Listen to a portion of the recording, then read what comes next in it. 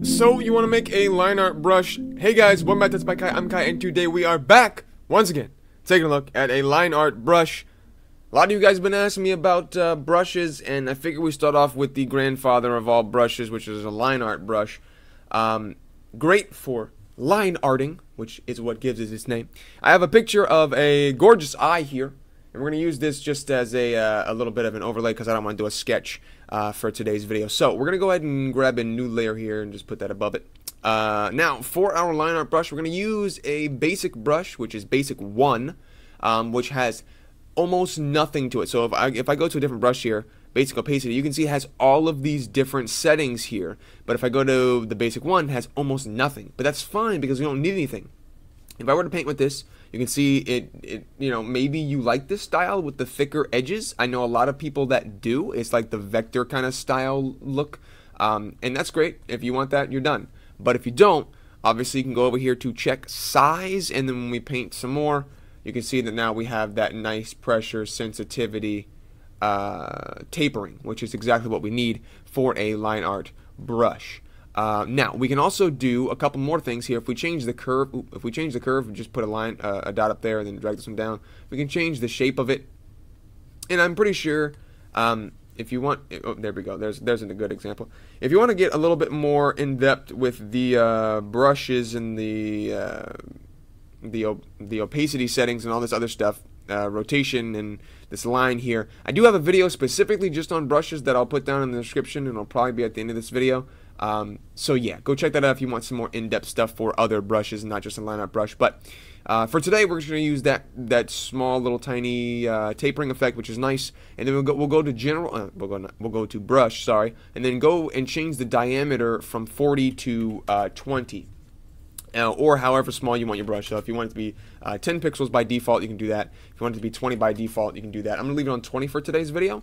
And then we can change it if we need it to be a bit smaller up at the top there. So to save this brush as a new brush, I'm not going to hit overwrite because I want to keep the basic one. So we're going to go ahead and hit save new brush preset, and we're just going to call this KK underscore line art underscore tut. And then I'll hit save on that. Now, when we go ahead and paint with this, actually, let me go up here. If we go to this, you can see that I now have that brush that's able to be chosen. I have a regular line art brush here, by the way, that I've created, and also a grunge paint for actual painting. But now we have this line art one right here, which uses much less than my actual line art brush, which was not the same brush. I think I used the basic opacity for this one, and then I took the opacity off of it. So let me scroll back down to this guy right here. Where was it at? There we go. So with this brush, now you can see if I were to go ahead and paint in our canvas here, you can see we have a really nice line art kind of style, which is very nice. We can just go ahead and paint with this. And like I said, if you want to change the size of the brush, you can change the size of the brush up here, but by default it will be set to 20 or whatever you set it to in that general setting right there. So that is a really super simple line art brush right there. But now let's say you do want a little bit of opacity on the end of this, or maybe some fall off, some kind of flow to it perhaps. Let's go ahead and do that real quick. Let me just get this all the way around there. I'm just going to use her face as a sketch. We'll go ahead and go back to the brush presets up here, and we will scroll on up and go to the basic opacity, which is this is the brush I actually use from the line art brush that I use for all of my art. We'll go ahead and change the diameter from 40 back down to 20. And now when we paint with this, it's a bit smaller. And also, we can change the ratio here to give a bit like a squishy effect. That's the technical term, by the way. It's great for calligraphy. Now, we can also go ahead and change the mask type from default to soft or to Gaussian if you want a more hard edge here. But I'm going to leave that on default. You can also uncheck anti-aliasing, but I don't recommend doing that. Change it to square, of course. You will probably have to turn the spacing up if you use the square, though, because if you have it low like this, then you can see the individual cubes, and that's not what you want. So you can just put that really down low. But the lower you put this, the more lag you'll get because it's, you know, painting more squares. So keep that in mind. If your computer's not the best, then it might take a while to paint a single line. But I don't want a square. Actually, we'll leave it as a square brush, sure. And then I'll put this on like 0.03.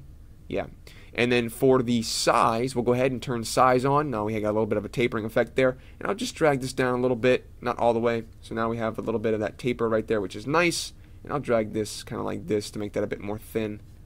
Yeah, there we go. That's much better. All right, now we also have a bit of opacity, and we don't have any flow, but we can turn that on and off. You can see if I just go ahead and do something like that, then we have it completely gone. Now it looks nice and sharp edged.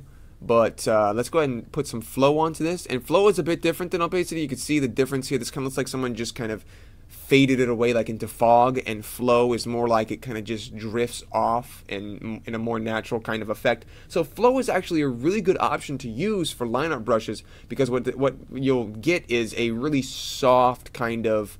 I'm going to put this back on a circle, and I'm going to put the ratio back to its default, just because I don't like that. I don't like that for a line art brush.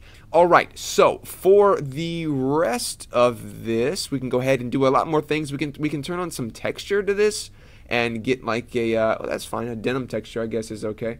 And we just use that. You can add texture to your line art brushes, which is nice. So we can do something like this, get a little bit of grit in there and make it get a bit more detail inside of your line art, which I think looks pretty nice actually, which I don't ever do. I've never used a line art brush with texture. I just didn't really like the way it looks, because I love clean line art, but I've been doing a lot more sketchy style stuff because I like a sketchy style. We're going to continue on. Let's undo that texture just for this video so I can go ahead and show you the next thing I want to show you, which is in the tool options. If you have your line art brush set up just the way you want it, let's say it's perfect now, you can see when I paint this, if I were to paint kind of slow, you can see there's a little bit of shakiness. It's not completely straight like that. But if I want to go ahead and turn some brush smoothing on, we have it on weighted right now, which is the default. If I turn it to none, you can see it's like super more shaky, which is not good. So this one is none, this one's weighted, and then this one is me drawing fast on weighted. So there's a difference. Now if I go ahead and turn brush smoothing to basic, it'll be an in between the weighted and the none, which is nice. But if you want a lot of smoothing, you can turn it on to stabilizer, and you see we have this big nice brush here, and it will lag behind quite a bit, and you can get those really smooth line arts. But this is very strange to paint this way. If you're painting, like if you're trying to sketch, it's really awkward. So I recommend this only for if you're trying to get a line like this line right here, and you just want to do it super slow like that to try and get it the way you want it. Maybe you're trying to do a circle as best as possible. Looks pretty good. Maybe you're trying to do something and you just couldn't get that line, so you wanted to switch on over to the stabilizer, stabilize that line out, maybe do a little bit faster, maybe not that fast. And Control Z is always your friend. People always ask me about line art and getting the lines smoother or how you want them. Control Z, that's the only answer I got for you. Control Z over and over again until you get it the way you want it. We've made a mess here. Let's go ahead and clear this. But yeah, so that's going to be it for our line art video today. I hope you guys and girls enjoyed it. I will see you in the next one. But until then, bye-bye.